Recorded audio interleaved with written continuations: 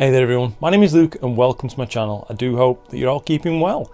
I'm about to kick off my last session, I imagine, this side of Christmas, and I'm going to be shooting a seasonally appropriate target. That's going to be the Cone Nebula and the Fox Fur. I'm going to do that with my usual rig, just up here, the trusty Rasa 8 and the Player One Poseidon C Pro. I will be using my dual narrowband filter as per usual for this kind of target. It makes things really pop and stand out, and I do in the future, thanks to my very good friend Bill Blanchon, have another filter coming on the way for me to test and show to you all. More on that in a future video, I think. Anyway, I'm going to get this roof rolled off and make a start on this last session, as it is pretty literally freezing in here. I'm indoors with the roof over and it's minus 1.2 right now, so not desperately pleasant.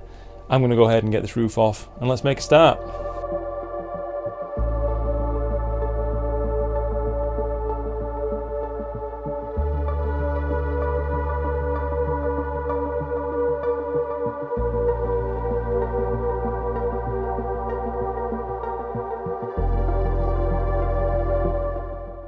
Well guys, as you can see, I'm in the observatory. I've actually been in here probably a good few hours at this point. I'm finding myself, especially now this cold weather's hit, spending more and more time in here because it's just a lot cheaper to heat. I don't know if it's the same wherever you're watching from, but energy prices here in the UK are ridiculous at the minute. So I'm trying to save money. We all are, wherever we can.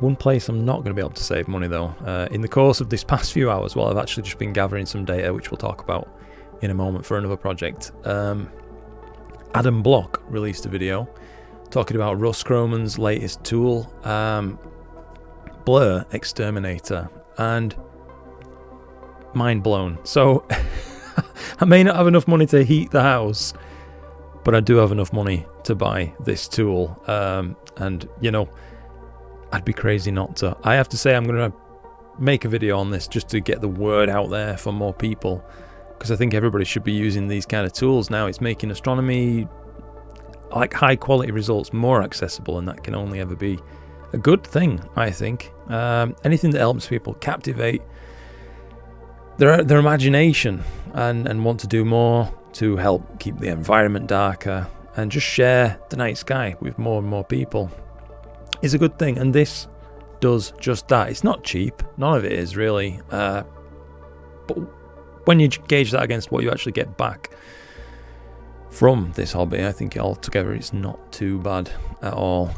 I'm aware I'm rambling. Anyway, so I'm going to try and cut this back into line right now. So earlier on in the night, before my target rose, I was spending some time gathering some data in bin 1 and bin 2 on the NGC 7000 and Pelican Nebula region, and I'm doing that because I'm going to put together a video at some point testing monochrome, bin 1 versus bin 2, and resampling, and also one-shot colour, bin 1 versus bin 2, and resampling, as I thought that's something probably that many people would be interested in seeing, and not everybody has the time to waste in terms of clear nights to actually put together these experiments themselves. So I thought I'd do it and save you some time and see if I can draw any conclusions from it. I haven't done any stacking yet, so I don't actually know what's going to happen with that, but I'm sure I'll find the time in the next week or so to do all of that.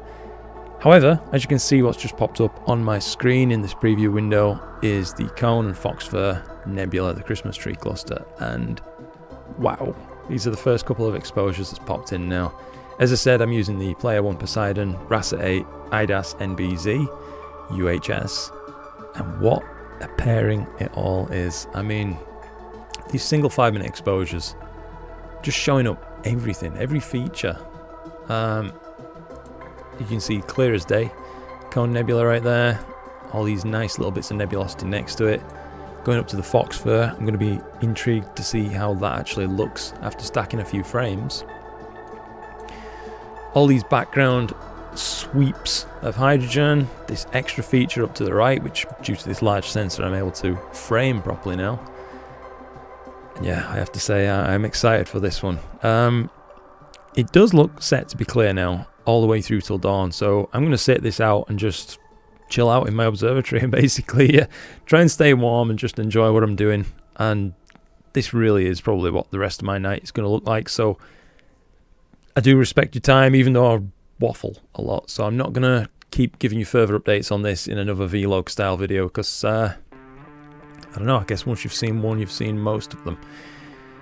So I'm probably going to wrap things up here. I realise this has been a bit of an odd video, but I'm sure you understand. So I'll just say simply, thank you so much to everybody for watching my videos. As I've said before, I always say it because I always mean it. I appreciate you all, genuinely. So yeah, I'll wrap it up. Hope we get a nice result. I've no idea if it will be or not, but all signs point to yes, it's going to be good. So we'll see. Anyway, look after yourselves. If I don't see you this side of the holiday period, whatever you want to call it, then I hope you have a good one and you spend lots of time with your friends and family.